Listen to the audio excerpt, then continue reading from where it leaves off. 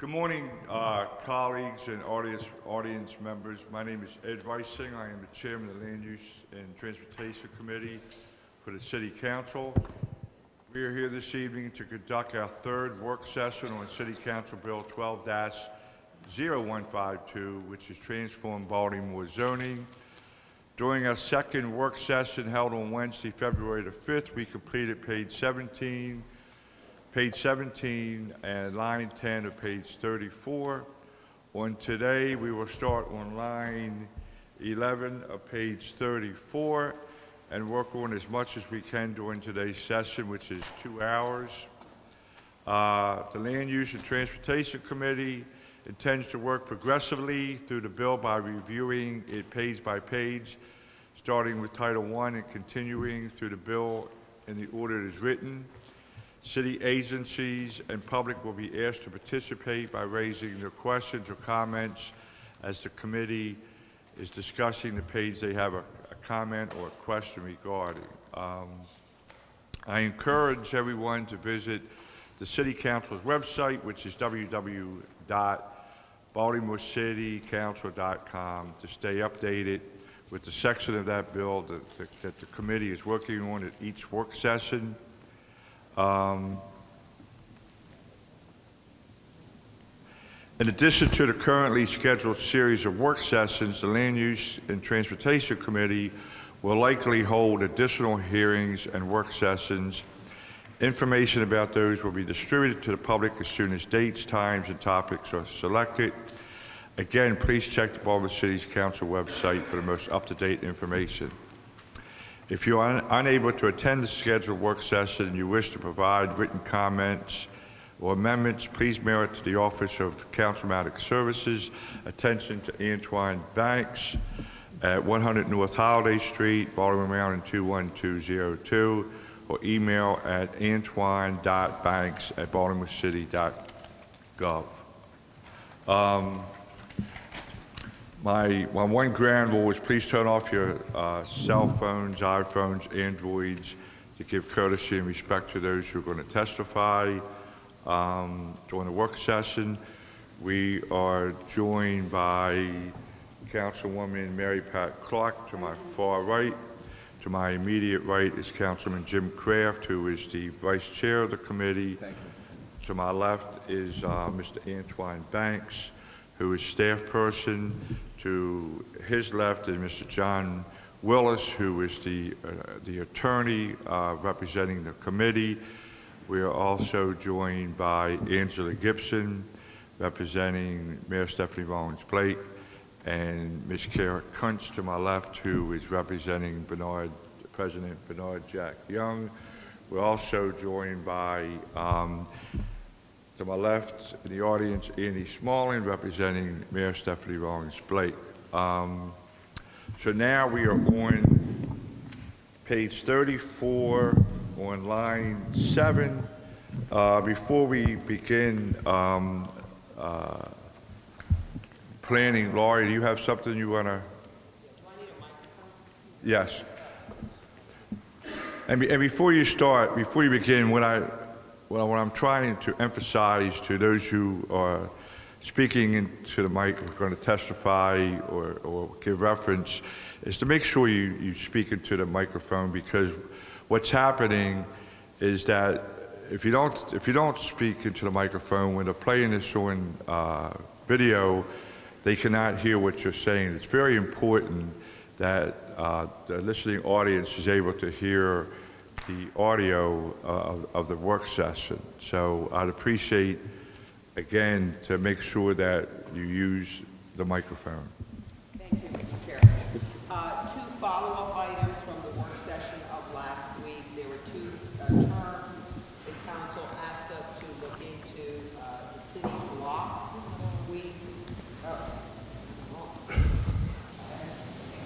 City block terminology.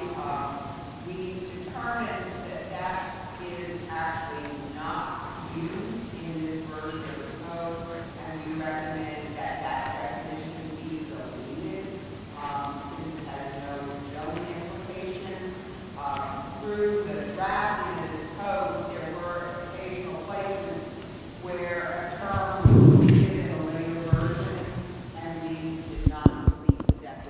So recommendation is delete the definition of city block. It has no zoning purpose in this text. That was a question from Councilman Kraft. Councilman Kraft. The other one was impervious surface, and, sure, did you? So, Mr. Chairman, would we have an agreement that on page 17, lines 15 through 18, that we would just remove that definition? Yes. Is that, we're in agreement on that? As a matter of line form. 17, Right. 15 to 18, and then at some point, we would have to re-letter the subsequent things. Yeah, it's not going to exist. Not need to be in the zoning code is our Okay. recommendation. All right. The And- other terminology. Hold on one second. Okay. Right, so we're all good with that, Councilwoman? The other term was impervious surface, and we reviewed the definition as it is now in Article 27, and we are comfortable with that. So that's in the stormwater section that has been amended since this was introduced. So again, for clarity across the city codes, we recommend that they be the same and either cross-referenced or repeated based on Article 27. The third term that the... Wait. Councilman Kraft. What is the definition, please, in the stormwater code? Article 27, I copied this out of the online version.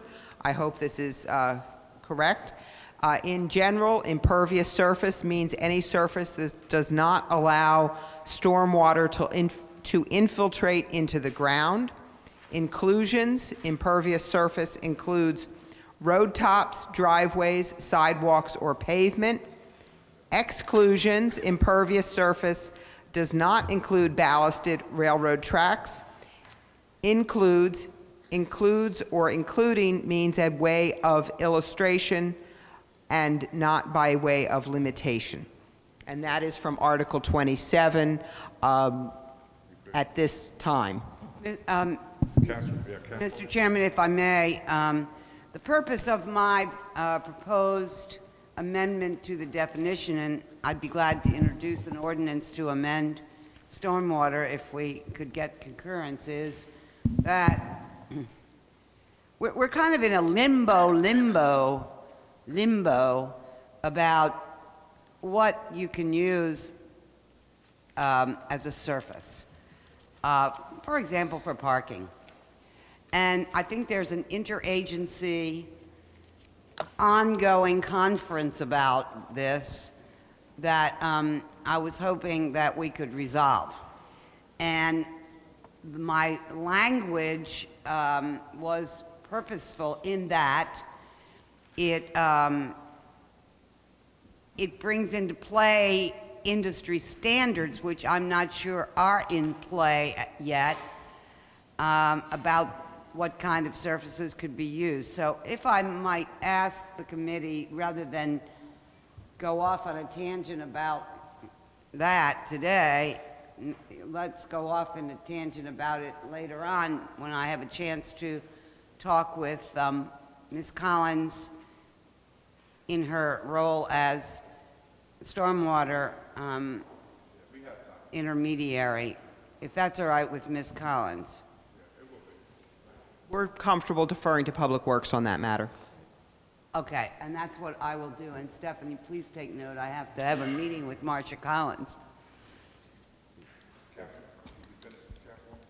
I am. Thank you. And I understand the concerns of the councilwoman on this.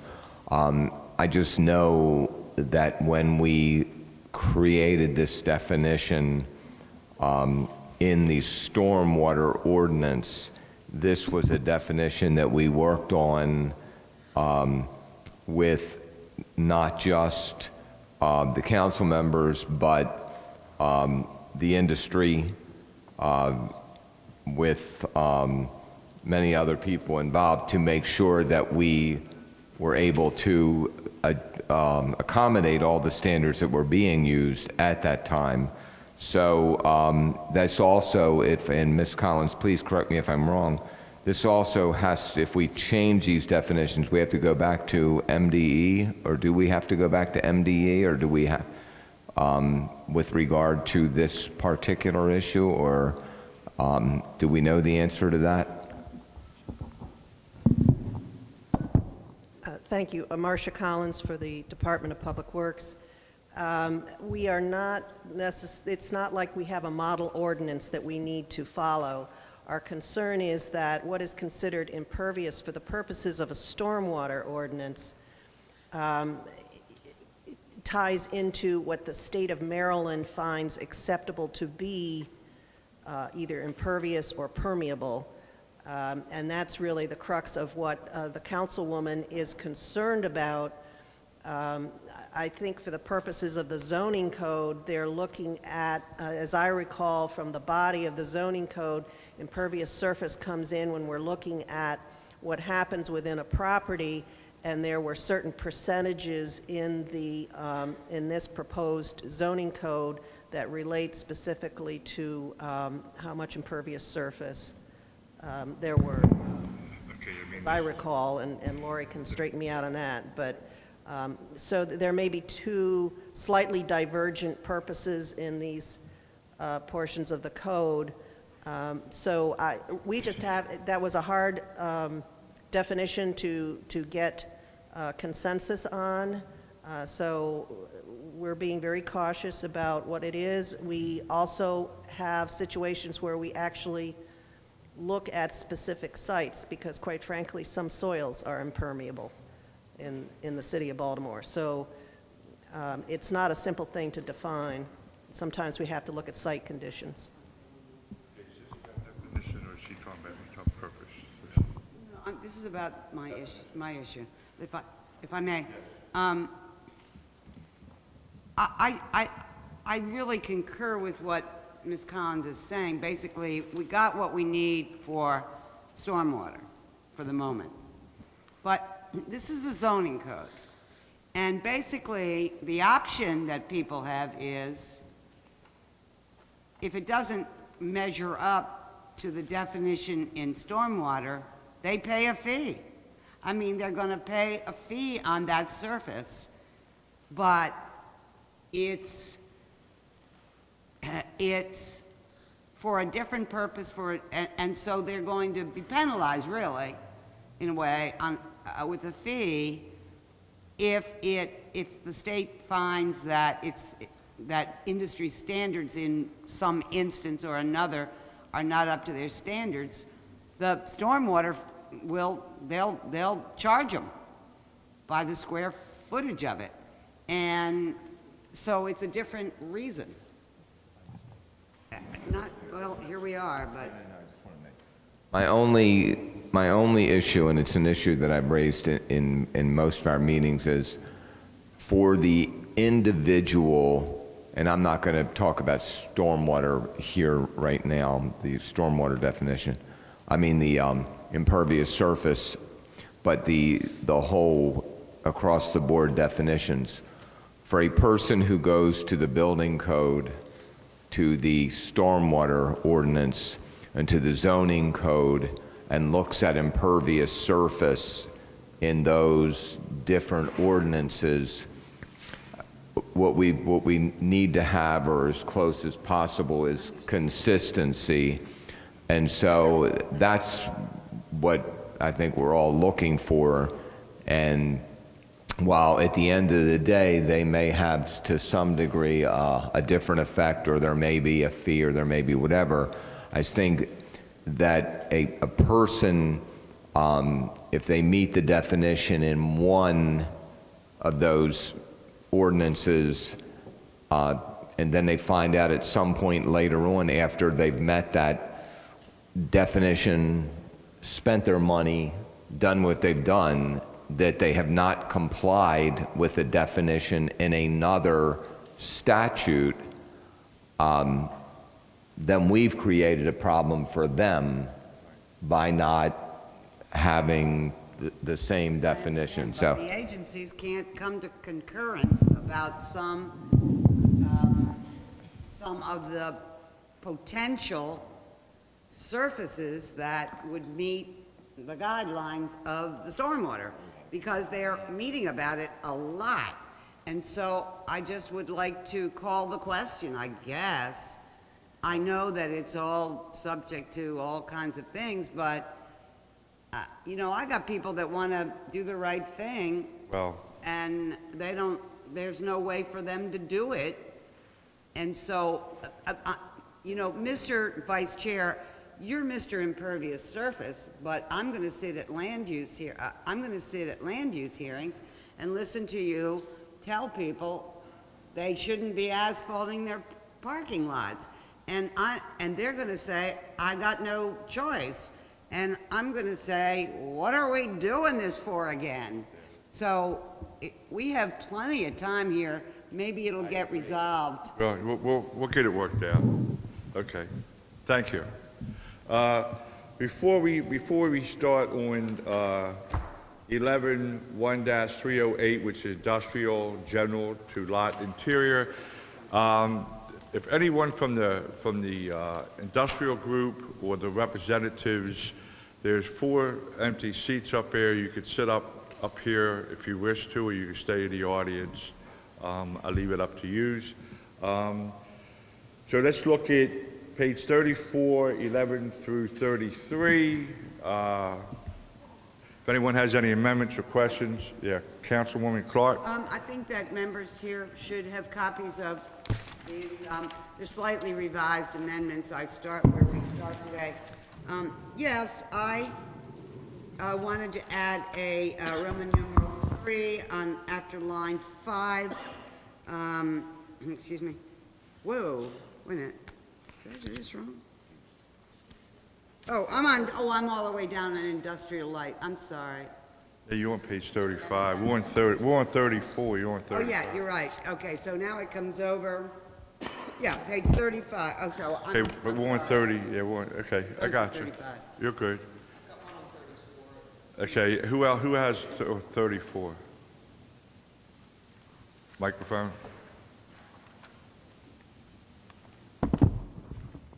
The Planning Commission received testimony and concurred with that testimony to recommend on line 32 that the word repair be replaced by the word assembly. That was a broader, more accurate term for the, and this comes from industrial advocates.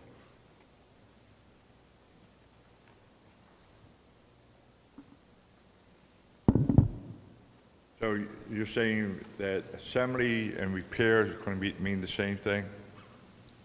Assembly is a broader term than Broader term, repair which and includes- more accurately describes the nature of their work.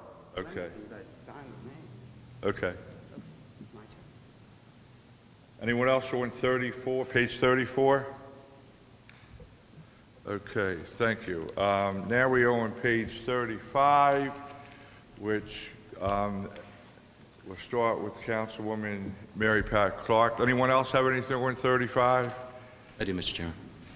Okay, Councilwoman Clark? If I may, page 35 after line 5, pardon me for jumping the gun. I'm adding a sorry, I'm trying to really be good about this.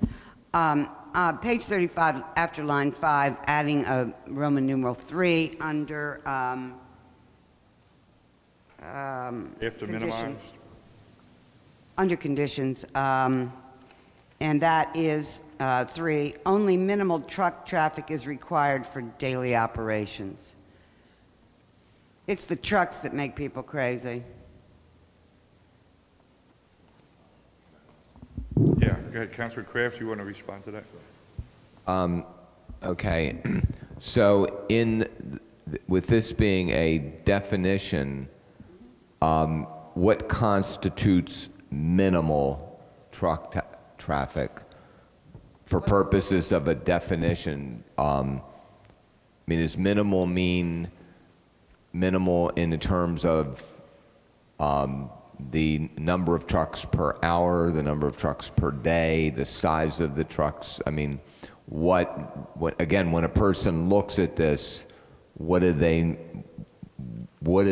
understand minimal to mean? Our recommendation would be that that would be a standard and then should be more specific in Title 14, where you can, that's typically where you would get into the details, that the minimal trucks is not a definition of industrial light as much as a use standard that would go with that. Again, that's without getting into the substance, just in terms of form, our suggestion would be that that's a use standard.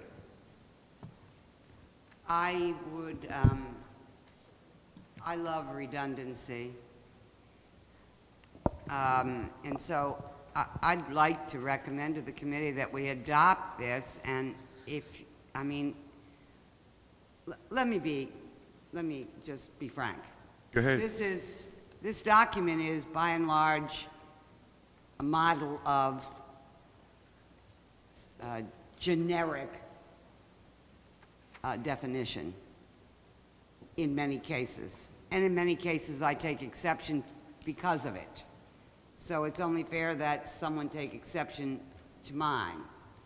I'll be glad to limit it to, I mean, basically, it's in the eye of the beholder. Minimal truck traffic is going to depend on how many neighbors are nearby and how they yell. And you know it's the truth. That's exactly and, right. and so 3 in the morning might be too much in Hamden, in the alley between Elm and Roland. And 10 might be fine someplace out there where the industrial district is, you know, by itself someplace. So it's all in the eye of the beholder, and I'm being generic, and if the generic code as it exists can't accept that, I'll be glad to, I'd like it here, but I'll be glad to consider some kind of more definite definition, because I'm going to ask for a lot more Okay. as we go through this text. I agree. It's noted. We'll work on that. Thank you. Okay. I want it here. I'll get more specific if you might insist. Okay. Kraft, you have? Okay. Mr. Willis, John? I just wanted to make an observation We got to wait. for the Councilwoman Councilwoman Clark Our attorney. and Councilman Kraft. I wanted to make an observation. The word minimized is used in paragraph 2. And so you could have a similar parallel structure. You're still going to do, I think, what planning said and put it in chapter 14, but if you look on line Where are you? 5, page 35, look at the last word where it talks about odor, smoke, noise. And if you're trying to create a parallel structure, something you may want to think about. Okay.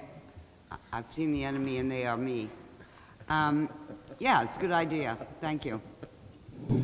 That's why, okay. Go.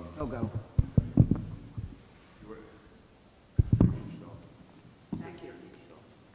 Mr. O'Malley, you want? Yes, good morning, Mr. Chairman. Peter O'Malley on behalf of Domino's Sugar. I'm passing around the amendment now. Domino is seeking an amendment to the definition of industrial maritime dependent at line 15 on page 35. Line 15, you say? What? This is in order to allow a visitor center or interpretive area in the MI district or on an adjacent parcel to the MI use. And while Domino is very pleased with how restrictive the new MI zone is, we think this narrowly written amendment will help promote the MI district. We would like to see added as an inclusion, Roman numeral 7, the following language at line 33. Facilities that are educational in nature, including but not limited to visitor centers, museums, and interpretive areas, indoor or outdoor, provided those facilities have a connection to an existing industrial maritime dependent use, whether on the same parcel or an adjacent parcel to that use. And we did consult with planning. Planning's comfortable with the amendment from Domino. Any of my colleagues have? Domino wants it. I don't have it. Councilman Kraft? Okay, Thank you, Mr. Chairman. thank you.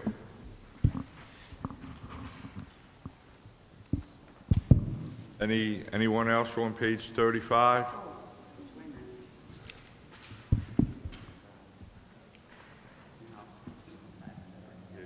Next one's 36. Okay, 35 is, now we are on page 36. Well, yeah, I got one. Councilman Clark, what's that, Amendment 28? Page I 36? do, Amendment 28, we have pending legislation in the Health Committee. I'm sorry, the chair's not here, but this is just fitting into this. And so, kennel residential, new definition, a residential property in which 5 or more cats or dogs, or a combination of cats and dogs, are housed by an owner occupant who is annually licensed to maintain 5 such animals on the premises. It is my understanding that 5 is a number that our health committee may be able to live with, and I would like it to be reflected as well in our code. We would like the restoration of these limitations. Councilman Kraft? Councilwoman, are you volunteering to go door to door in Southeast Baltimore and explain to people why they should allow their neighbors to have 5 cats and dogs? Well, right now, under the current law, they can have 500. I thought it was 3. Wait, No, it was taken off. use the microphone. Well, he's grabbing it because he's afraid I might be hitting South Baltimore Street or East Baltimore Street or. Do we have any extra microphones so we don't have a war? Go ahead. Yeah, we each want a microphone, please. Only kidding. Mr. Vice Chairman, what I learned accidentally is that my legislation of many years' duration to limit to 3 the maximum number of dogs, cats you can have in a residential property. If you get to 3, you have to get a kennel license, post your house. I've done it. I know what it's like. Put up a sign, neighbors come out and laugh and say, "Are you talking about Inky?" But yes, and that way, when you have a hoarder or somebody who's just gone crazy with usually cats, basically you have a way to, there's a process for that, and it's done by reason of complaint. When I had such a situation and went to use this law, I've discovered that sometime during my absence on one of my many sabbatical leaves from elective office, it was wiped off the books. So then I began to work with the Health Committee and with the Animal Anti-Abuse Commission to try to get it restored. We had quite a few rocky exchanges until it was basically conceded that 5 might be a number that the committee could live with. So I'd like it also to be in the zoning code if we could just hang on. But clearly we have time to double check and make sure this is going through the committee, the other committee. Planning, I mean, I think we would defer to Health Department. The number 3 in here was simply based, as the councilwoman suggested, on the current requirements for a kennel license, if it's more than 3. But I also would note to the council, if you create, again, if you create a new use category, you also need to decide where that use can and cannot go. Otherwise, it serves no purpose as having a separate category. So if this residential kennel is permitted in all residential zones or commissional, whatever, if you would take this use category, you need to then have corresponding permissions. Well, I understand, but I got to start somewhere, and this is, right now, we're on page 35 and 36, and so here it is. okay, all right. Want that noted. Okay, thank you. Anyone else on 36? I mean, basically, clarification, please. As I read what the Planning Commission has put in here, that's a business. Yes, it is. And I'm talking about the residential. I'm not sure what you're saying, I'm not sure what's being said here, but I'm sure but what is being said? This is, yes, that is correct. This is a business, and it has specific permissions in business zones. If you create a new use, you would have to add corresponding permissions. That's all I'm saying. Oh, sure, and that's in committee right now, and I've been told by the staff to that committee and Councilman Curran's staff that 5's the number. And it took us a while to get to that, but we're there, I believe. And so, of course, I'll go back to that committee and we got plenty of time to get that passed if it's okay with the committee. We're on page 36 today. Anyone else on 36? Thank you, Councilwoman. Go on. Your next is 38. 37? Any 37? Any council person on 37? Joan, you have 37? Sherry, can you pass that down to?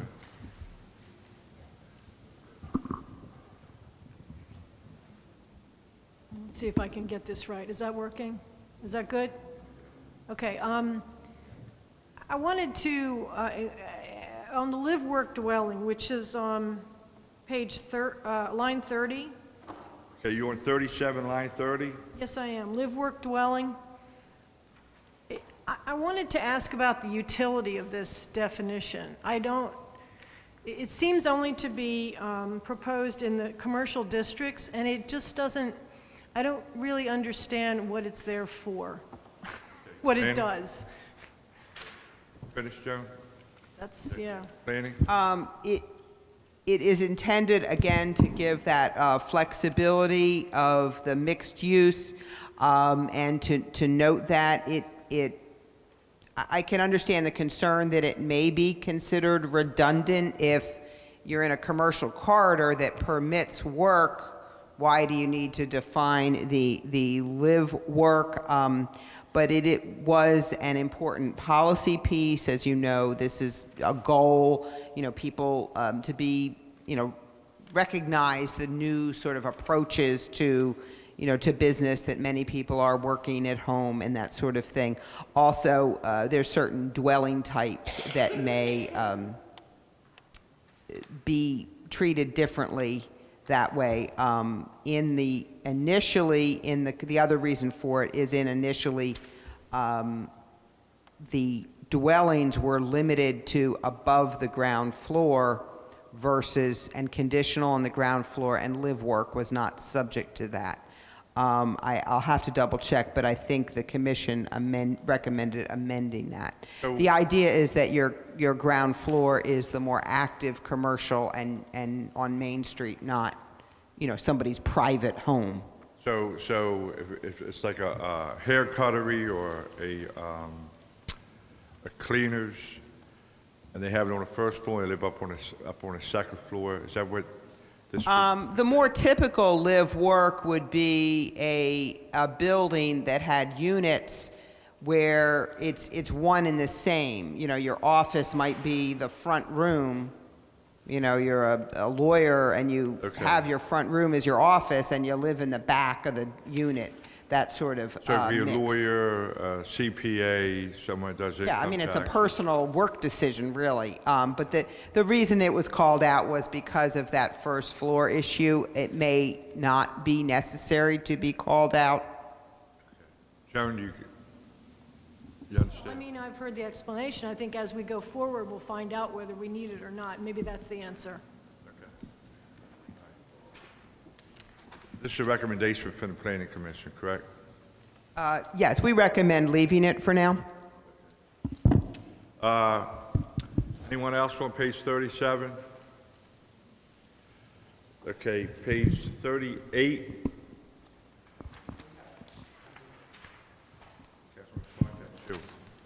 Page 38, lodges and social club. I've discussed this with you before.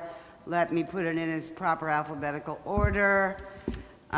Basically, on lines 17 and 18, add a new Roman numeral 2 under the inclusions of lodge and social club, and that would be non-residential postgraduate fraternity and sorority centers. You will recall that we've discussed this earlier. Planning's okay with that. Okay. I also had something on, We have another item on 38. Councilman Clark is, yeah, I'm just, you're right, I'm on the wrong one. okay. Planning? Planning has an amendment to the definition of lot for the purposes of vertical subdivisions, and this came up since the drafting of the code. What line is that? That would be in line 23 is the definition of lot, and I'm not sure, we would have to defer to DLR whether it needs to be a separate, you know, numbering system there, but we are recommending adding that it means the area of a horizontal plane bounded by lot lines for the purposes of calculating development rights for a new development proposal. No such horizontal plane can be counted towards the lot area of multiple properties. So you have an amendment? That's in our list of amendments. I'm just reading it for the record. Have a copy of that? Yeah, it's in our spreadsheet. It is our line 1-3. It would be page 38, line 23 of the code. Oh, 1-3.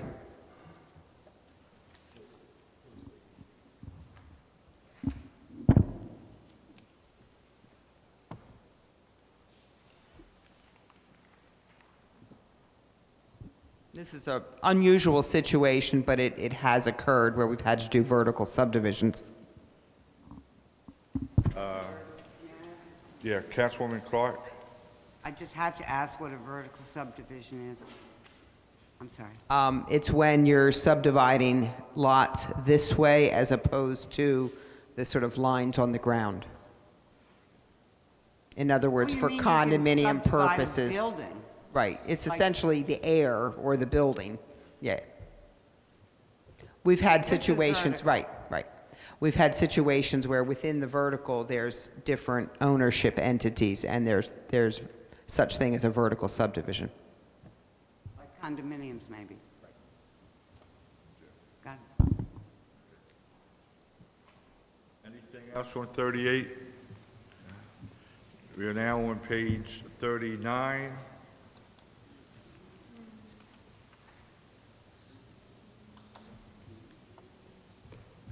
This is all lot lines. Yeah. Nothing on 39? Okay.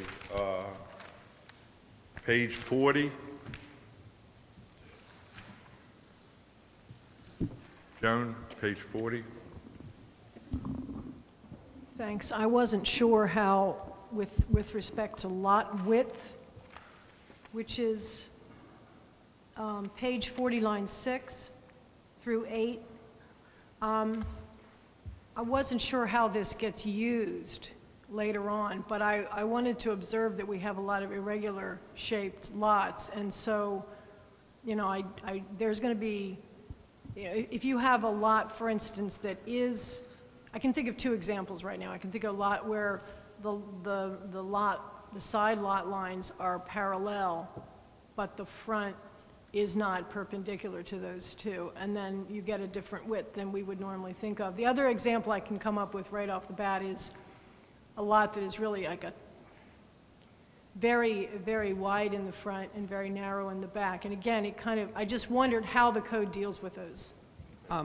Yes, this is actually is a new item in the code, and this was something that came up through our public meeting process and goals, and that is for those who do work in a lot of the detached house districts, you know that a single-family detached house has currently under the code, an R1, a 7,300 square foot lot requirement. But there's nothing in the code that speaks to the sort of proportions of that lot. And I know Councilwoman Spector's not here, but she's probably most familiar with it. We've had situations in Northwest Baltimore where a property owner had a 7,300 square foot lot, but it was strangely proportioned. It was very narrow and long, and they were able to squeeze a single family house on that lot without variances, but that resulting house was very out of character with that single family detached area that typically had wider houses and the front porches. So a very narrow house was squeezed on. In this particular case, I believe it was a 20-foot wide house with the two required 10-foot side yards, and the lot went way back, and the resulting product was very concerning, very out of character.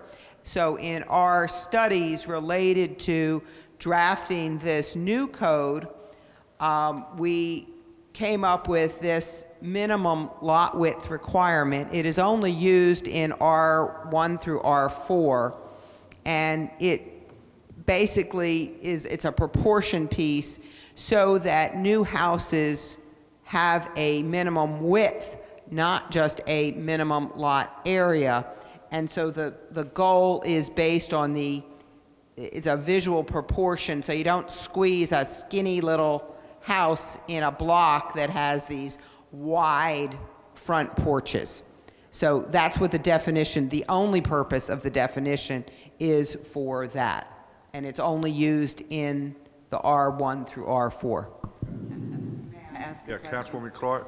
It sounds like it helps things. Let me ask you this question.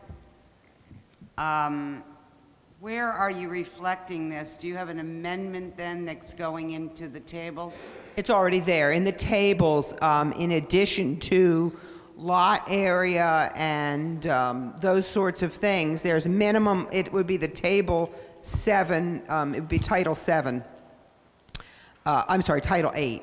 Table 8301, 8401, and it is the second line, minimum lot width. And it varies from 45 feet to, in the lowest density, 100 feet. So excuse me. Go ahead. So, all right, so that's where you've really The done only this. place it's used, yes. Well, then, in that case, isn't that sufficient to have it in the tables? Right, so the term is defined in order to be able to use the term in the table. So if somebody, again, with the recommendation is to have new terminologies that may not be otherwise used, that need definition, so that there's an understanding. If somebody says, well, what do they mean by minimum lot width? When they read the table, they go here and say, the lot width is the horizontal distance between the side lot lines as measured along the front lot line. And I appreciate your concern, but the reason for this, to specifically say along the front lot line, is back to the purpose of having lot width there, is that it's a contextual aesthetic rule, you know, because you see the house from the front, you don't, if it's irregular, that's not, you know, you still have your yard requirements and your, that sort of thing. This is not instead of those other requirements, it's in addition to. So it is important that it's defined as from the front, not the width in the middle. So define minimum lot width then, because then if you define minimum lot width, which is the term you're actually using, the way you really want to use it, define that term, then you get rid of all the potential confusion. Just define minimum lot width. Don't define as opposed to lot width? As opposed to lot width, because what you want, the term you're using is minimum lot width. So define that term. I think as a matter of form, and I would defer to DLR or to law, I think the proper form would be to define lot width as in, and then state a minimum. But if others have a different view on that, I'm not sure.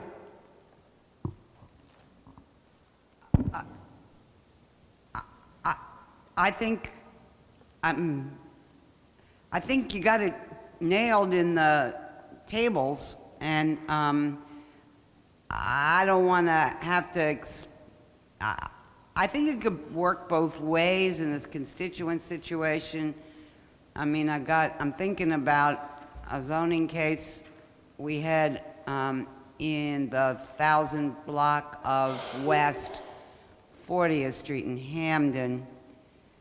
And I gotcha. I hear what you're saying. Yeah, I mean, I think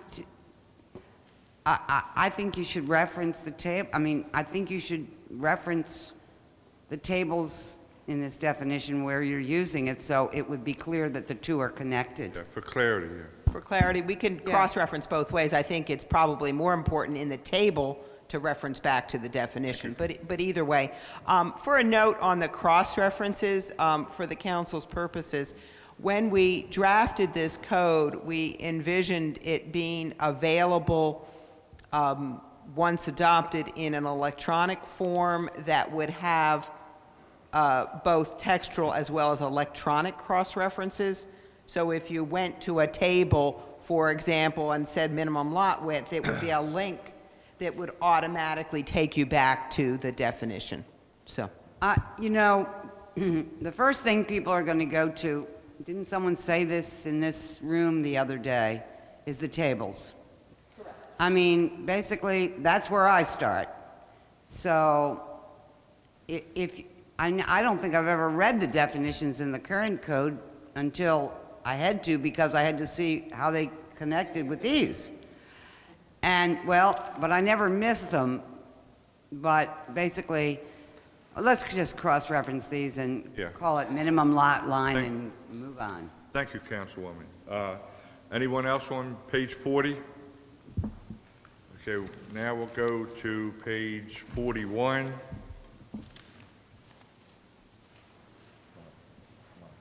Laurie?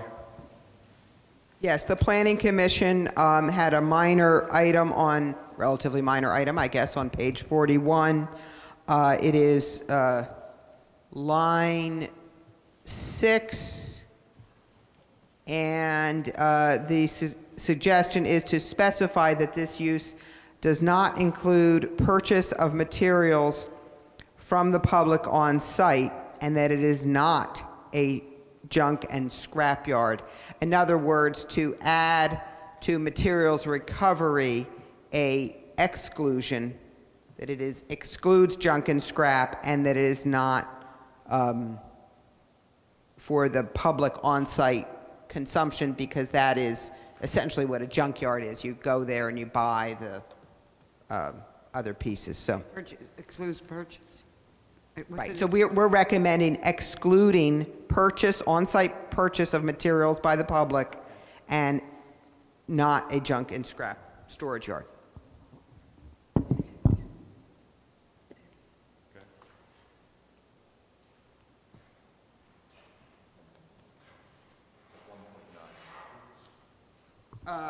It's actually R1-12.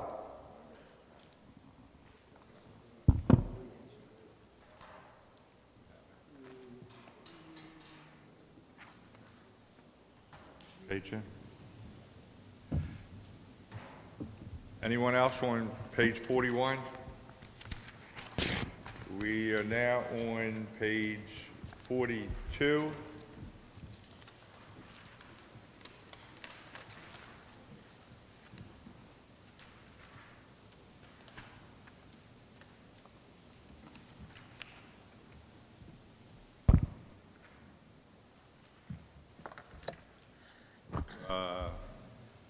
Everything go to 42, page 43.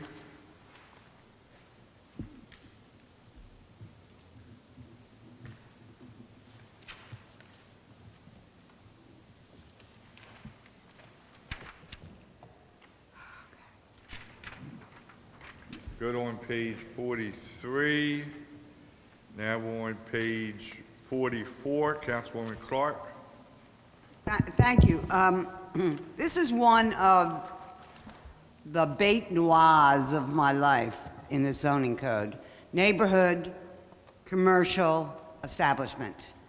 It is on lines 14 through 17. There are two instances in this zoning code in which, with very little process at all, what we think is a residential property can turn into a commercial property just like that. Our residential and detached MUs later on in this novel, at least you can take them out of your district. I mean, they're overlays, and you can amend them out if you're worried about them, which I am, and councilmanic courtesy should prevail that you got rid of them. Neighborhood commercial, it's like it's such a stealth thing. There's no way to get your hands on it in advance. And so what I did was, if you will bear with me for a moment, I did a little appendix that is that is a couple pages in your notes further along. I just want to dwell on it for a moment, or a couple moments, if I may. This is a big deal, big deal.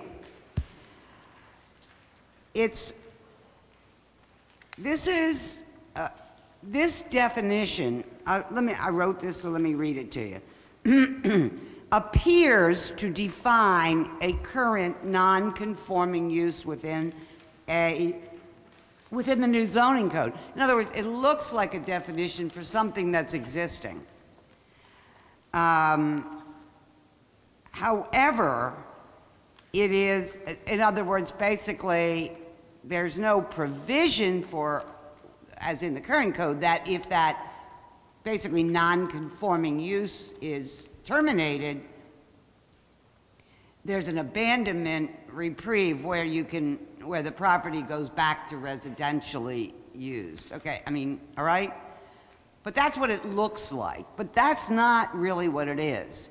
It's really a definition about creating the opportunity for conversion of certain residentially zoned and even residentially occupied properties to commercial use without a public process and by reason of such subjective factors as construction and use.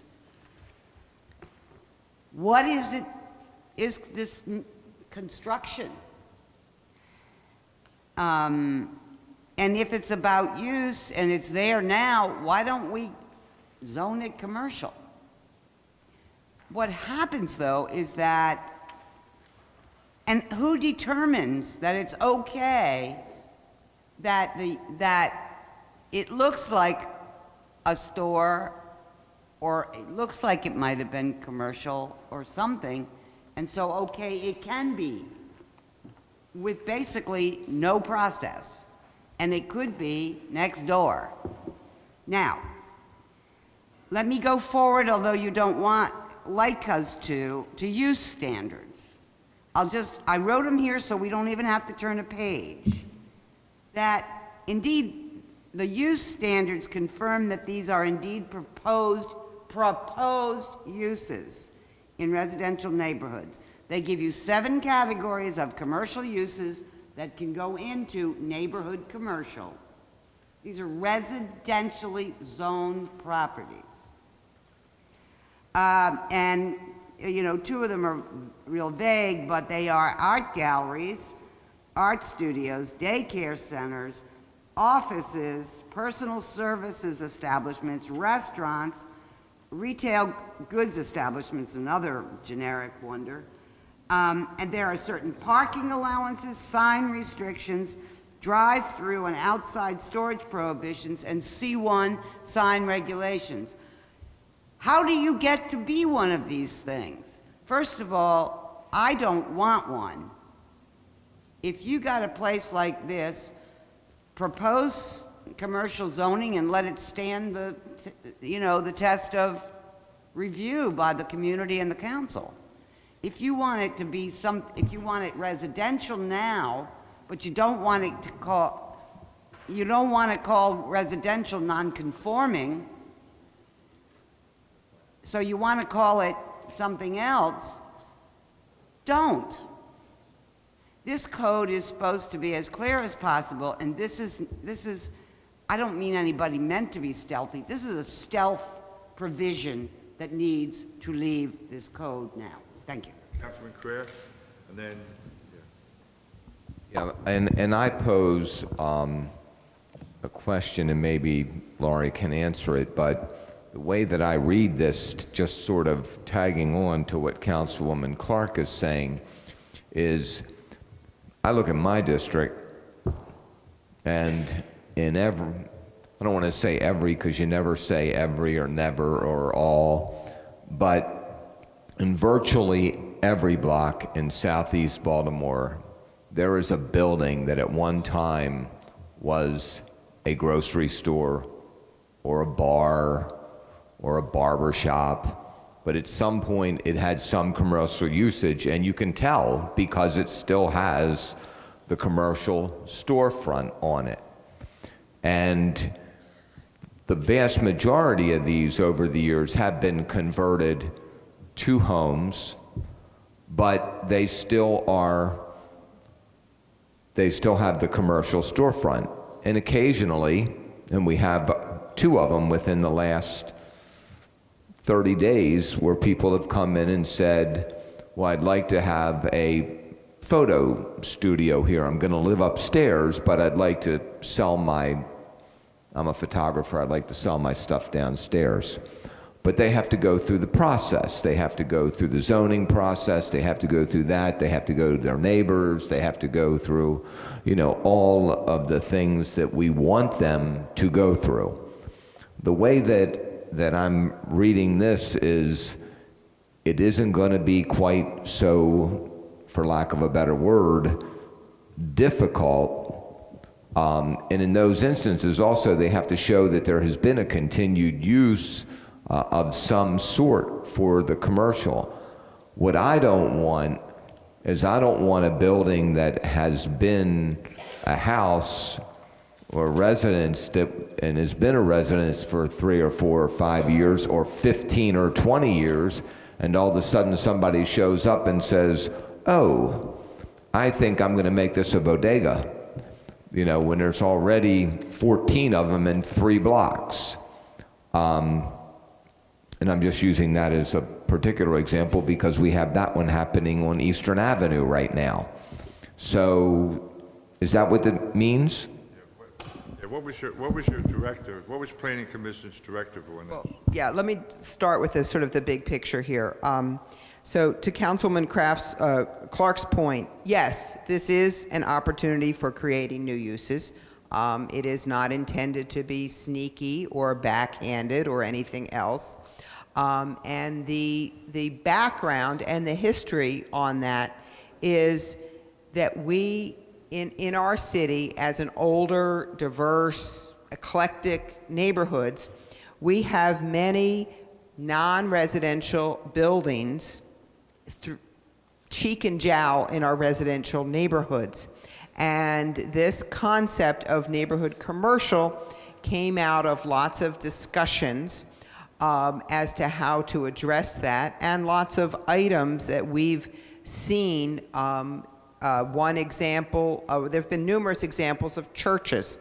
For whatever reasons, there's a lot of purpose-built churches that have gone empty and have come in for an office use. That seems to be the most common.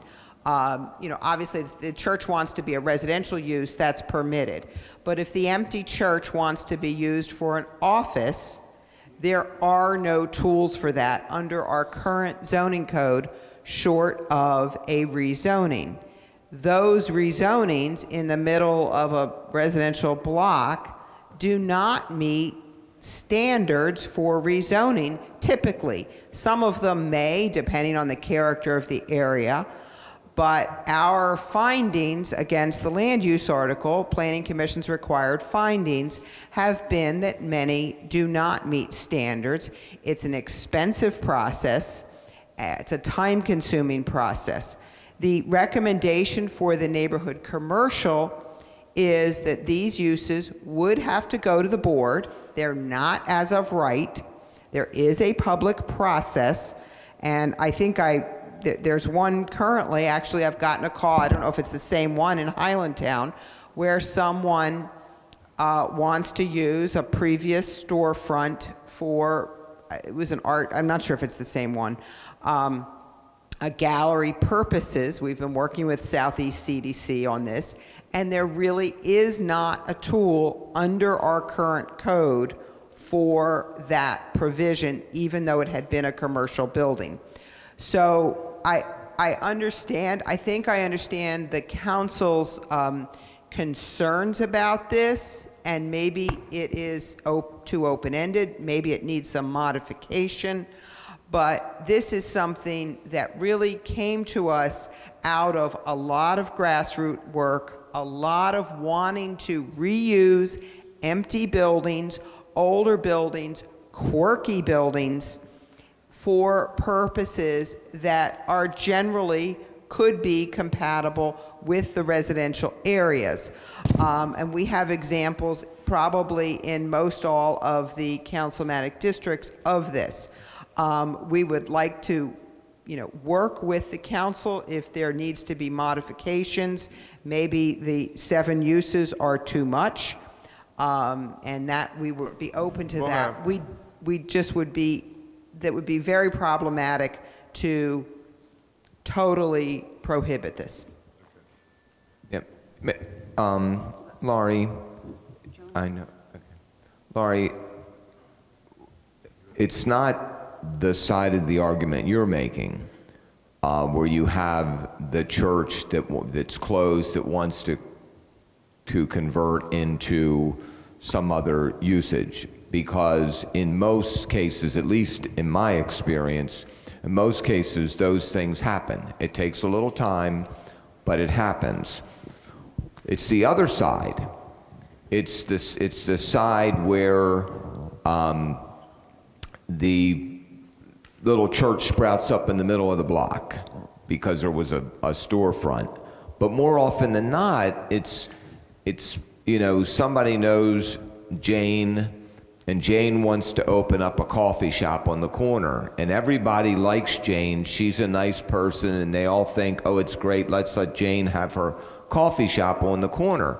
And then when you sit down and you talk to people and say, well, that's fine, but suppose Jane gets hit by a car tomorrow and you've given her permission to go in there and her heirs sell that property, you're not giving the zoning to Jane. You're not giving it to Jane for a coffee shop. You're giving it permission to use whatever is qualified under that thing, you know, and we start opening that up. The other thing is, and I can only speak for myself, but I'm very reluctant to give, I want to reduce the number of conditional uses that I give to the Board of Municipal and Zoning Appeals, because you know, the condition of giving them to the BMZA is on the condition that you show up. And, you know, that has been so destructive to my neighborhoods. And we have had so many times where everybody in the neighborhood has been opposed to them, to what they've done. Communities have come down, and the BMZA just says, great, you can have what you want, it's a conditional use, so, you know, don't try to sell me on the fact that anybody's going to be protected by the BMZA. Okay, Joan. Thank you, Mr. Chair. Just to add a couple of 2 cents or 3 cents to this. Just in talking about the definition alone, and this is the first time Mr. Willis has been here when we've had any of these discussions. You know, just looking at the definition, and I mentioned this before, what I think we're dealing with is just built-in ambiguity, and that's certainly something we don't want to have in this code.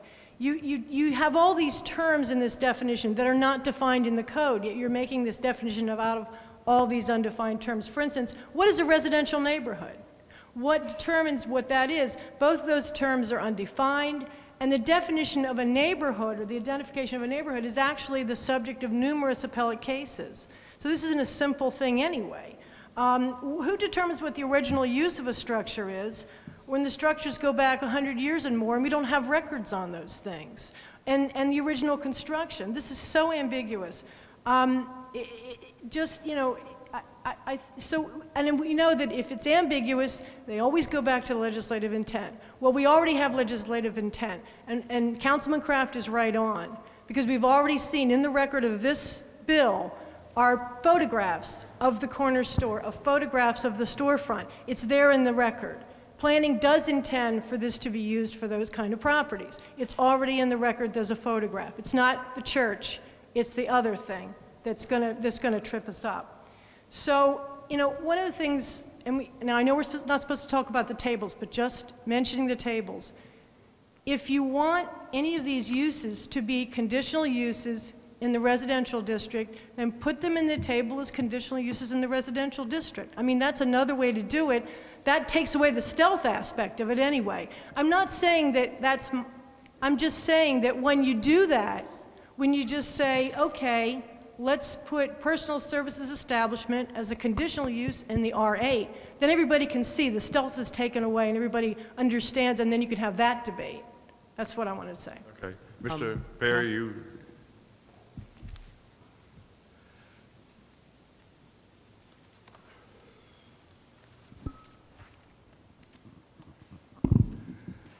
Good morning, Al Barry, Baltimore Development Work Group. I want to give a little historical perspective and support the Planning Department's idea behind this. When I started under the current zoning code in the 70s, there were literally hundreds, if not multiples of hundreds, of vacant properties throughout Baltimore that could not be used because the previous non-conforming phase-out kicked into effect either 1 year or 18 months. And the Planning Department was getting all these requests to come in for people to reopen those as legitimate uses, many with community support, but not all, admittedly, that either had two choices. You either had to convert it back to a residence. These are vacant structures, commercial structures. So you either had to get it rezoned, and you went into the issues that Laurie talked about. Do you meet the standards for rezoning?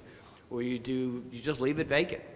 And I drafted back in the 70s, I think 74 or 75, a bill that applied to the upper density residential zones, maybe R6 to R10 perhaps, that basically gave the zoning board the authority, putting aside whether they should have had it as opposed to the council or some other process, the ability to convert to a commercial use. And that was seen by communities throughout the city, and certainly the city administration, that type of review that would change over time, that if it changed from an art gallery to something else, you had to go back through a process, right or wrong. As opposed to commercial zoning, which Councilman Clark suggested might be the answer for some of these in her district, where you don't have any controls then over what uses come back, 6 months from now or 3 years from now. So that was the policy back in the 70s. Unfortunately, in my opinion, and I think our opinion that have been studying this, the fact that you resign vacant commercial buildings to either get rezoning or some reasonable use with some reasonable process is a legitimate aspect to put in this new zoning code. Whether it's the zoning board or some other process, we can all sort of discuss that. I don't think it was ever the intention, perhaps, of when we looked at it, that you had a use that was converted to a house and then could go back to a commercial use that you mentioned, Councilman Kraft. I think that's a legitimate, maybe, restriction that should be looked at. But the principle here, I think, is legitimate. I think the council shouldn't just take the position that all of these uses are inherently bad, because I'm at the zoning board every other week, and there are literally, in the course of a year, hundreds of properties that are commercial properties, frankly, that are built as shopping centers in some cases that cannot be used because the storefront was vacant for over a year. That's unrealistic in terms of reuse. I don't think it's what anybody wants. And so this needs a lot of work, but I think the principle is that planning is on the right direction. And I think that we're not going to resolve this today. I think we should Put it be on the record for this. Yeah, it's under discussion on the record. Councilman Clark, you want to wrap it up? Just one thing to say, and it's simply this. Detached mixed use and residential mixed use, the planning commission, I don't like them, but I know where they are. I can take them away in my district. And I don't think anybody will argue with me, and those amendments are already a matter of public record for my district. But the planning commission in this instance hasn't told us, shown us, identified. No, the drafters of this proposed ordinance, we don't know what they're talking about, and we never will until the first constituent picks up the phone and says, you're not going to believe this, but, and then we'll say, oh, gee, who knew? And then we'll go back and read this and say, oh, I guess. And then it goes, and then the next time we have a chance to talk about it, we're at the zoning board, where the rule is that the burden of proof is on the opponent to a conditional use sought by the applicant.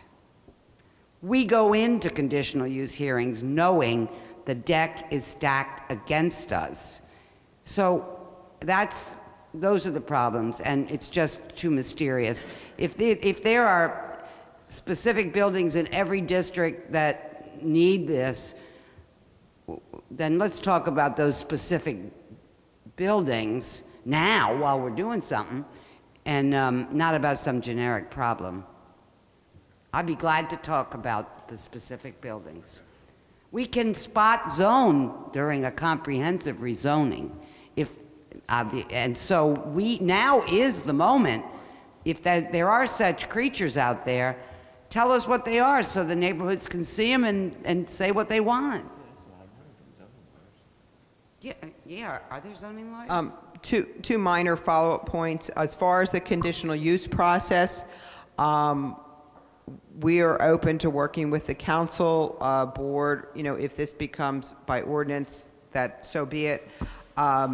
And I think that you'll note we've maintained the revocation provisions of conditional use that you have established in this current code, and that would be important in these uses. If you rezone something to commercial to address what you're suggesting, you will not have the revocation that you have as a conditional use. So that's a caution in terms of treating it as a zoning matter, even if you do it at this time.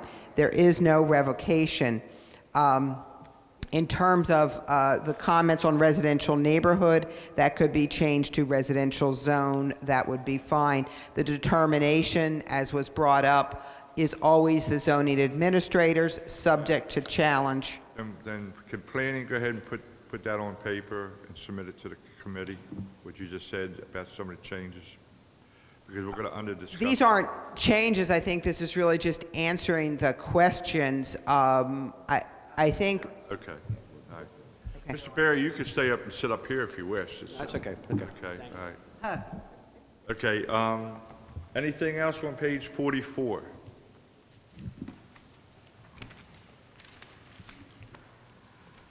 Okay, now we are on page 45, Councilwoman Clark. Well, yes, Mr. Chair, members of the committee, line 11. I think this came up earlier. I'm sorry. I mean, earlier, like around this table in one of these work sessions, I was just deleting where it says that the definition of office excludes government office. I just took that out. An office is an office and a government office is an office. I don't know why.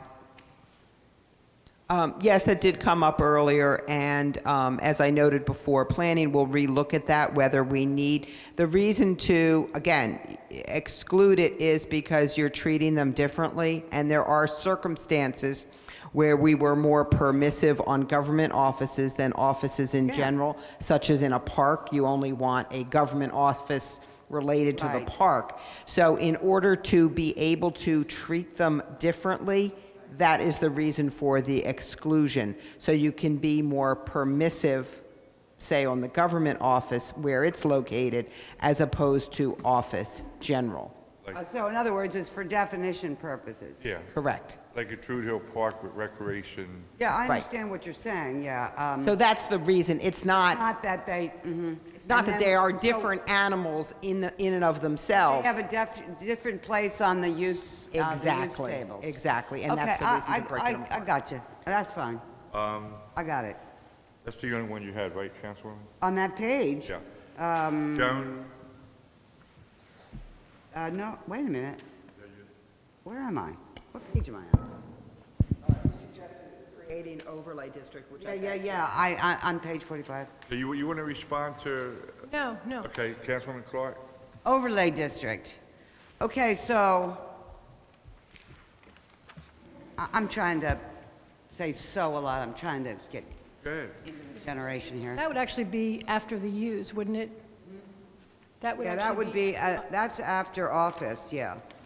That would actually be after outdoor something. It would be, On page 46, it would be. oh, I'm sorry, okay. Page 46? Yeah. Okay, let's stay on 45. Okay, for 45 on lines 16 through 18. What line? 45 on line what? 16 through 18, Mr. Chair. 15 through 18, outdoor dining? Yeah, I think there are different kinds of outdoor dining, and I feel like there needs to be a distinction in the next code on this. It's a very different, a place where people simply sit and eat, consume food is a very different place from what is effectively a service area, an outdoor service area, where people are waited on and they pay their bill and they have menus and the waitress goes in and out, or waiter goes in and out and in and out. Those are very different things with very different impacts. And then there's also the issue of whether these are on private property or on public property. And there are a lot of different issues that come up in when you get to the point of deciding whether, you want this to happen or not. So I feel like the definition is not adequate yet, or that needs to be broken down perhaps. Yeah, go ahead, Councilman Cribb, because you have a lot of...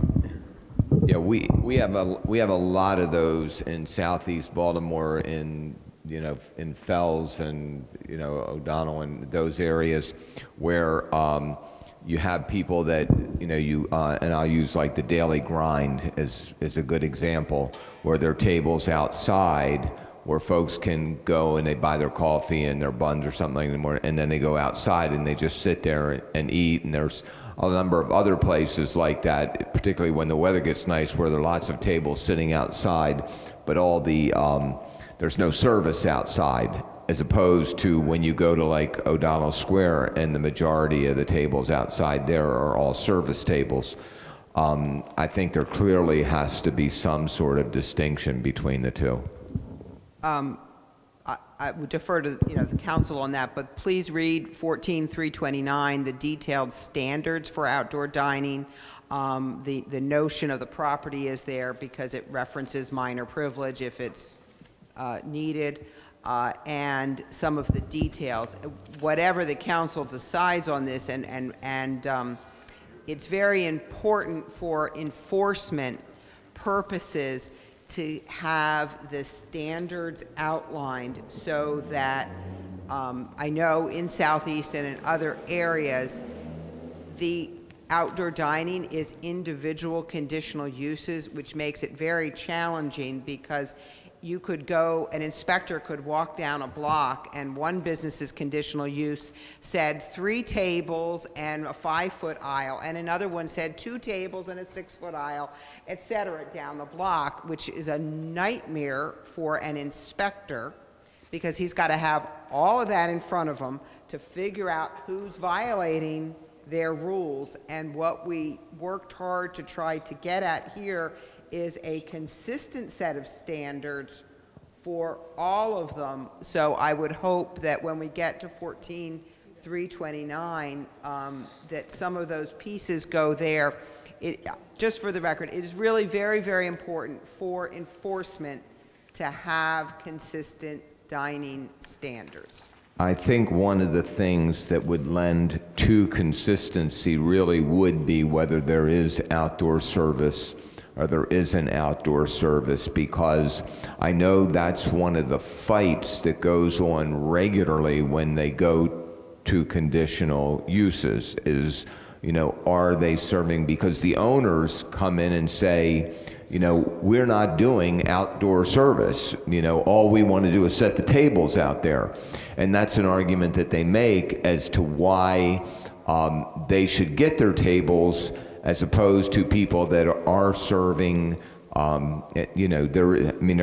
they're making a distinction. So I think, if they're going to make a distinction, then we should make a distinction, and that would help out. I have no problem with the distinction, but again, the standards are what are really critical. Well, and let me just add to what Councilman Kraft said and to what Ms. Feinberg said.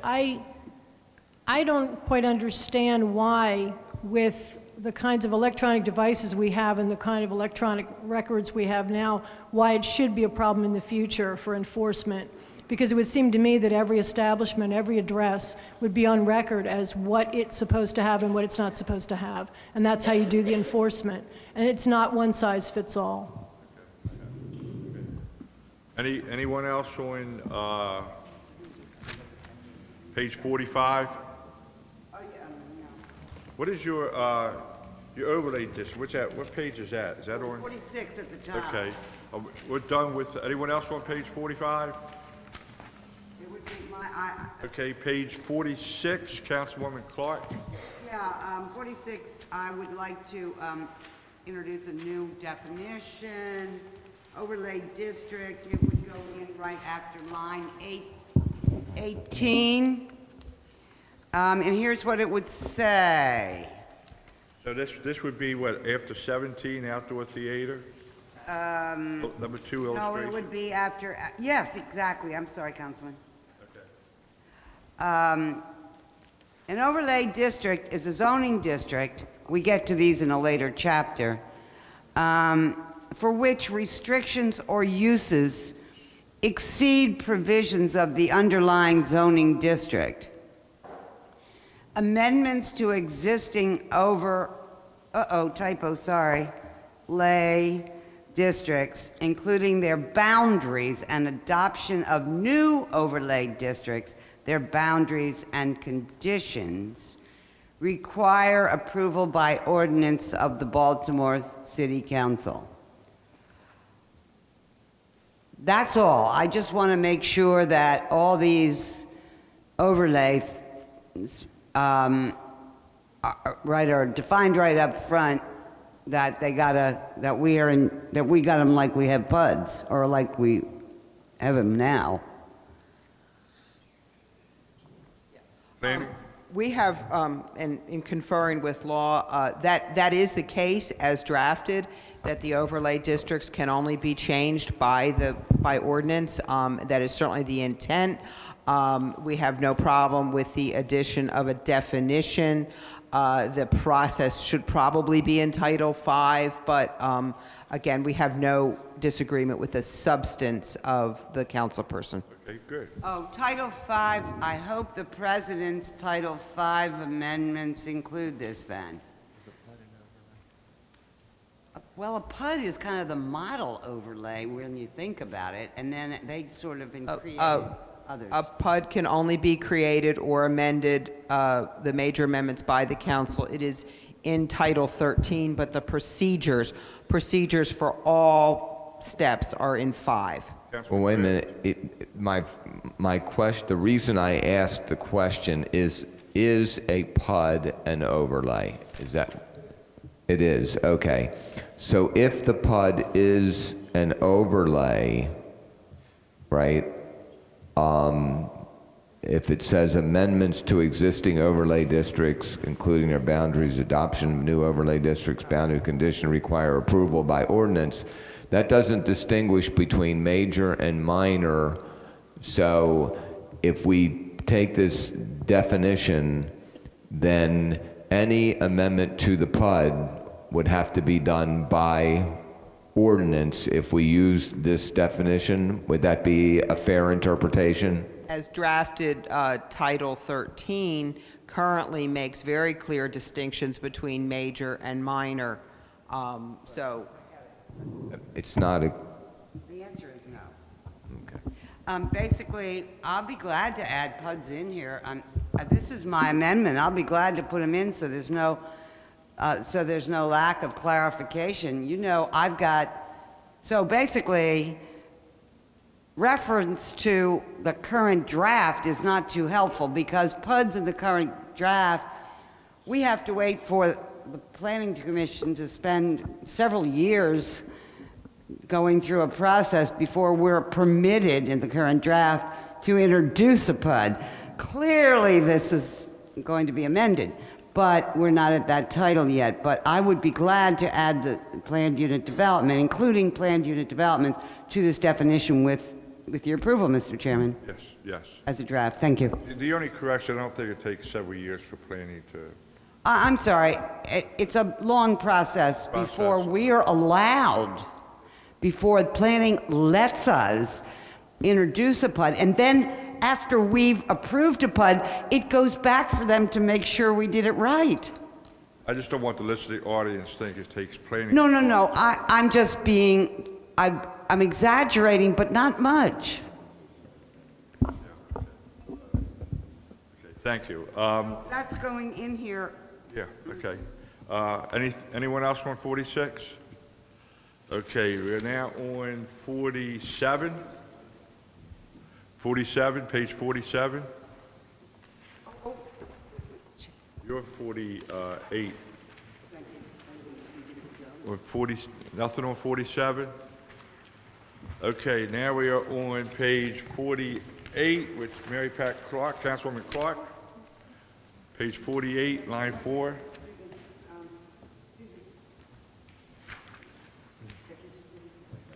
Oh, parks and playgrounds, yes. Mr. Chairman, members of the committee, I just wanted to add, on page 48, there are, excuse me, let me orient, on line 4, there are, yeah, all kinds of places. Parks and playgrounds include, and then there's a list. And, you know, it says things like exercise stations, skateboarding areas, etc. And on line, or under number, Roman numeral 3, it says, what am I doing here? Wait a minute. Have I got this wrong? Pet areas. I saw, oh, pet areas. 4. Okay, I'm sorry. I've got the wrong Roman numeral. Please let me correct to IV, which is 4. 4, I'm adding to pet areas that the language on leash unless in areas city approved in public parks for off-leash and enclosed pet recreation. I know I'm trying to do animal control. It's part of, but it's the law, and I need it to be, I'd like it to be reiterated here. It's not just, the park is not a pet area. Parts of it are on, yeah, on leash, yes, but then off leash, I just want it sort of clarified. I'm having issues. From the law department standpoint, I mean, you're adding in something that really isn't, that is related in some other part of the code, and so, you know, we have an issue with just sort of layering it in a zoning ordinance. You know, it's hard to sort of come up with it. If it's at the end, it's de minimis, that really doesn't change anything, I suppose it's probably okay. But I mean, that's, anytime we have a definition and you're going a little further than just a definition, then we're going to say, wait, hold on. My concern about that is that the law is that dogs have to be on leash in parks.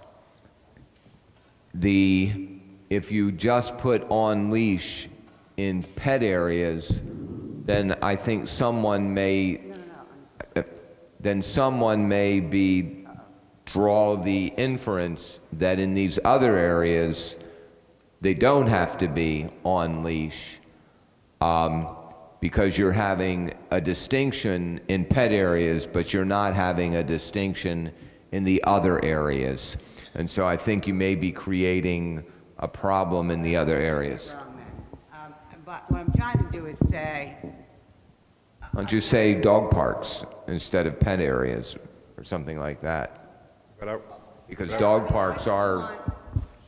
Is that good? Dog parks? I don't want the whole park to be considered a pet area if what people take from it is, here's my dog. Because here he dog goes. parks are enclosed pet areas where, I mean, you know, maybe we need to define dog parks. Are we distinguishing in the zoning code between pet areas and dog? In other words, we need the definition, assuming that we've got something in the code that sort of deals with it. Well, we don't, I mean, I'm not aware of quote-unquote pet areas in any of our parks other than dog parks. Yeah. I mean, I don't know that there are. Are there? Yeah, you got to use the microphone, yeah. Well, hey, before you answer, we're joined by Councilwoman Sharon Gray Middleton. Thank you, Mr. Chair. And also Mr. Bill Driscoll from Council President Jack Young's office, and Michelle Werksberger from President Jack Young's office. Go ahead. 8-per-hour rec and parks. I would say that dog parks are the only pet areas in parks, and so I would say that I would recommend that you say dog parks be listed. Because by that you mean... That's official. That's where you take the dog. Okay, I'm good with that. So you change the pet area to dog park. I'll change area to park and call it a day. That's fine with me, thank you. Actually make one recommendation. Could I suggest, since this is a list and it's inclusive but not exclusive of anything, not referencing dogs or pets at all here? It doesn't really serve a great purpose. The health code allows for off-leash areas. There aren't any off-leash areas allowed. I mean, saying dog park versus pet area versus just strike it. Just delete. I'm happy with that, as long as I wasn't the one that made that motion. Okay, as long as in my temporary president of Friends of Wyman Park Dell who deals with this issue, we'd rather, I think, not have that listed as something. Second the motion. Okay, we're all in agreement. And end of discussion. Anything else on page 48?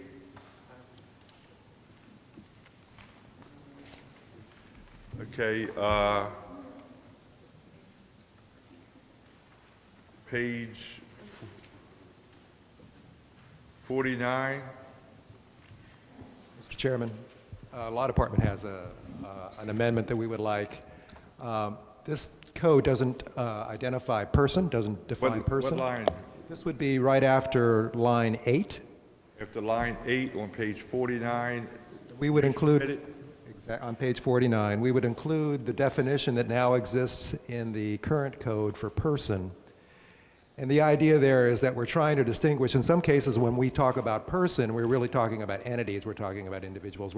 Sometimes we're talking about individuals, sometimes we're talking about entities. So for example, when we have a penalty,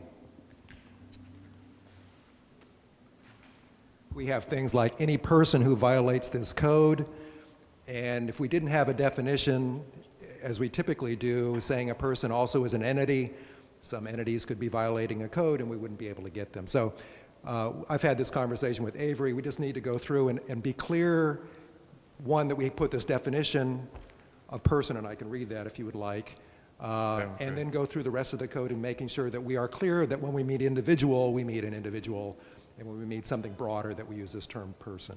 Okay, good. Okay. Thank you, Victor. Joan?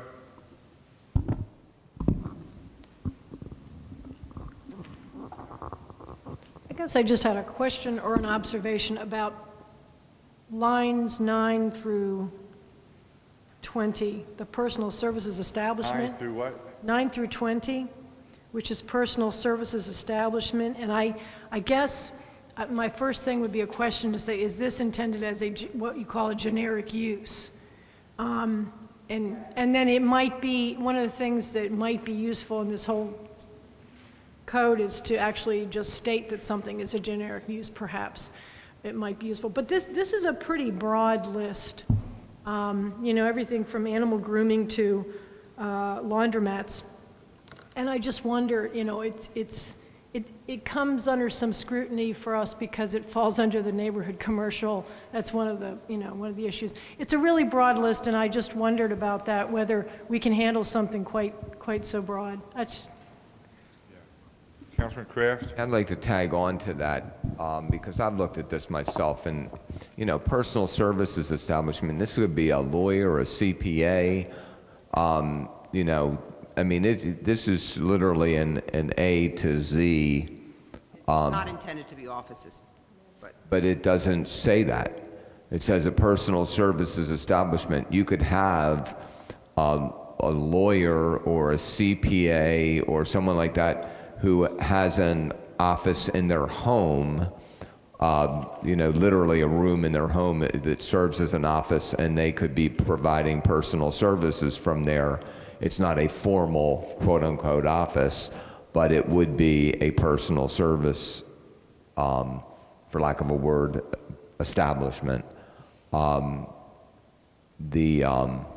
know, particularly when you have massage therapists or other similar who do some of that stuff at home. So this would not be intended under, we have a home occupation would be for home uses. This is again for the purposes of creating a use in the use tables, and personal services are permitted uses in commercial areas, conditional under the neighborhood commercial. Home occupation, as you know, we've gotten to that already, is specifically defined separately and has extensive use standards in terms of its size and impact and that sort of thing. Not arguing that point with you. What we're saying is when you have illustrations and typical examples of quote-unquote personal services establishment, that the examples of personal services establishment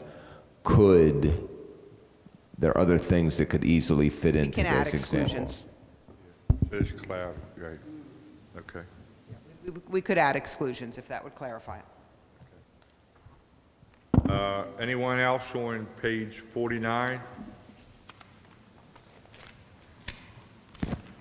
Okay, we're now on page 50.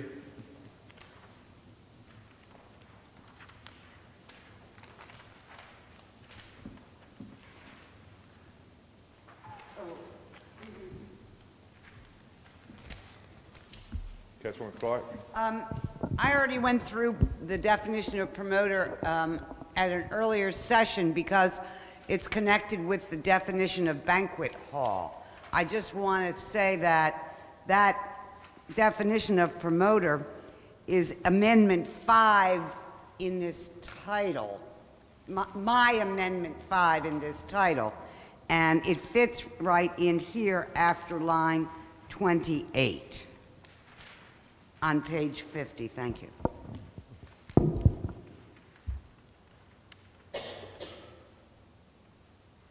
That's all. Anyone else on page 50?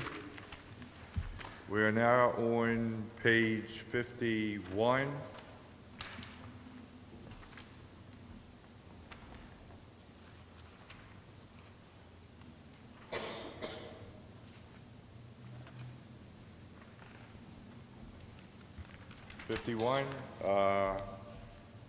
We're now on page 52.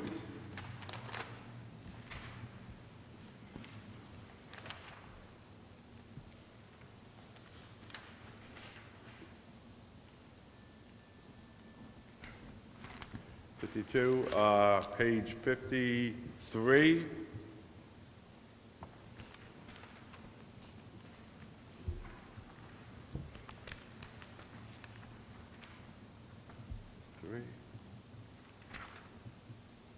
Page 54.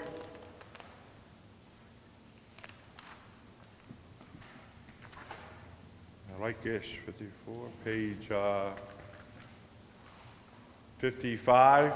Yeah, a minor one on 55. big one. Councilwoman Clark. Yes, Mr. Chairman. Mine is on page 55, after line 32. It is retail big box, and actually, Mr. Lynch is here at the table to talk about the definition, et cetera. Okay, so let me get it. So we're on page 55, and this is after line 32, Yeah. and you want to add a new category and definition? Yeah, I'm calling it retail big box establishment. You might want to change it later, but I thought it'd be nice to hear it today, and alphabetically that works. Okay, and this is a companion amendment to the commercial table also? Okay, Okay. and let me just say that I am supportive of these amendments. They are coming from an organization and I'm adding them in as a part of my own, but they are being, they have been developed, there's been a study done, and Mr. Lynch is here to fill us in on that, and it is very important in terms of the retail part of this Hey, establishment. Mr. Lynch, speak it, yeah. Introduce yourself and who you represent. Speak into the microphone because we're being televised. Okay. My name is David Lynch. I'm an attorney from the law office of G. Macy Nelson. I'm representing Ben Ray, who's a citizen in Baltimore. Before I speak, I have some materials I'd like to submit to the committee.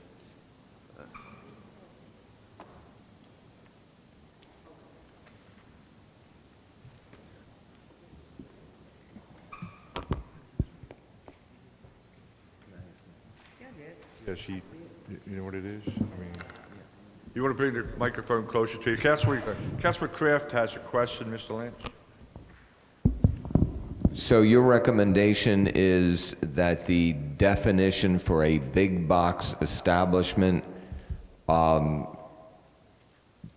begins at 75,000 square feet? That would constitute a big box establishment? Yes.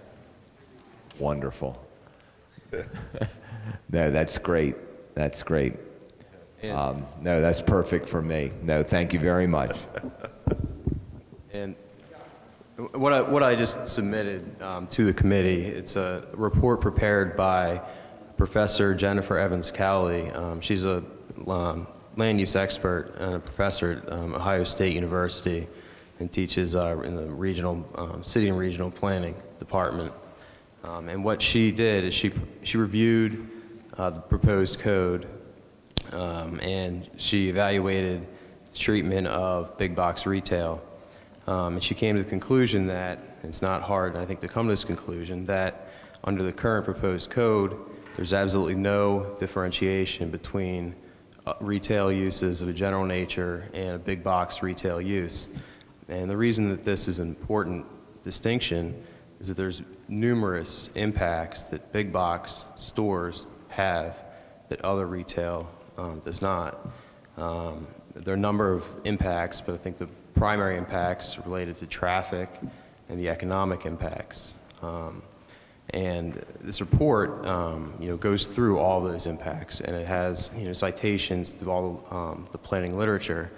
Economically, the studies have shown that small businesses are put out of business by big box retail. And also, big box retail generally brings in low wages to communities, and it lowers the overall economic sustainability of that area. So for those reasons, we're proposing an amendment to the code to define big box retail. And in order to regulate big box stores, the starting point is to have a definition of what a big box retail store is. And our proposal is, it's detailed in Councilwoman Clark's amendment here. It's any single-use commercial building, whether standalone or within a multi-building development, so it would include, large, strip center or other stores, wherein such single-use establishment occupies at least 75,000 square feet of gross leasable area. Now, the 75,000 square feet number, there's no scientific number, reason to arrive at that number. However, it would exclude stores such as grocery stores and other, smaller retail uses. Really, traditional big box stores are 75,000 square feet or greater. So the first part of our proposal is to define a big box store. The second part is to amend the land use table. Now, I'm not sure if I should speak to that now. Well, it's right here. in Use what I the wrote. Say what I microphone. wrote. Yeah, go ahead. Okay. Put it together, if you don't mind, Mr. Chairman. Yeah. And so the second part would be to amend the land use table using the existing zoning categories and just allow a big box retail store in the C3, C4, and C5 zones, but as a conditional use, which would allow a site-specific analysis of that proposal. And a key component of the conditional use would be the third part of the proposal, which would require an economic impact study be done, with the associated, impacts of that store. So that's, in a nutshell, the proposal. Mr. Chairman, may I add one thing? Yeah, Councilwoman Clark. Yes. Of course, Mr. Lynch is working off the draft in which there is only one kind of conditional use zoning board.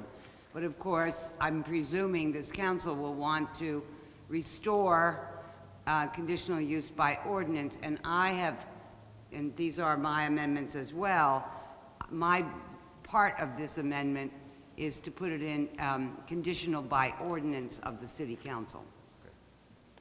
Okay. That way we in the council can review the economic impact study about how it's going to affect the other businesses existing in our communities. Okay.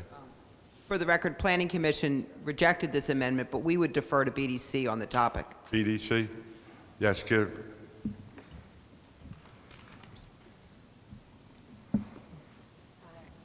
Thank you.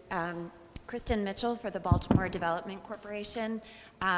We would respectfully like to request that we discuss the use tables and the Title 14 amendments for the use standards further down the line, so we have more time to review these. Okay, so you're going to talk to, okay. Yeah, I mean, just in the interest of going through methodically, as you've been going page by page through the document, we'd like to request that we have the opportunity to discuss this a little bit further and come back to it, Okay. in that process that Councilwoman- you've been using. Yeah. Wait, Rich, are you finished? Ms. Mitchell, so you'll get together with, Yes. okay. So you have, the definition part, because we are there, meets with your approval. We have no comments on the definition, but I think we'd like to discuss the other items sequentially, if we can. And That's great. So moving on to tables and use standards. Thank you. Thank you. Thank you. Councilman Kraft? Mr. Lynch, I just want to thank you for this, because I have been meeting with the development team for a project in my district, and I have been telling them that I would not give them 75,000 square feet for any single retail user because I didn't want a big box there. And they've been telling me that you can't get a big box unless it's 100,000 square feet or more. So, thank you so much. You're welcome. Okay. Just hang in there. Okay, we are, anyone else on page 55? Okay, Page 55, we have a minor correction. yeah, go ahead. Similar to before, for item line 8, resource recovery, to add the exclusion, not for junk or scrapyard. Okay, not junk, okay. Add the exclusion, actually, I think the exclusion would go under line 15. 1-9.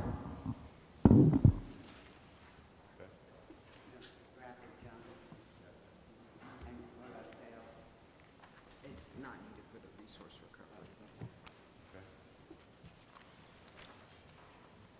Oh, Jiminy Christmas. On page 55? On 55. No, 56, I'm sorry. Okay, we're not going. This is, yes, it is now, the rule was just for 2 hours. It is now 12 o'clock. So we will go on recess. So the next work session on City Council Bill 12-0152, TransForm Baltimore zoning will be held on Thursday, February 20th at 5 p.m. We will begin where we ended this morning on page 55. I want to thank everyone for attending the Land Use and Transportation work session. Please check the area around you. Make sure you take everything with you that you brought, because we will be closing the room shortly. Thank you.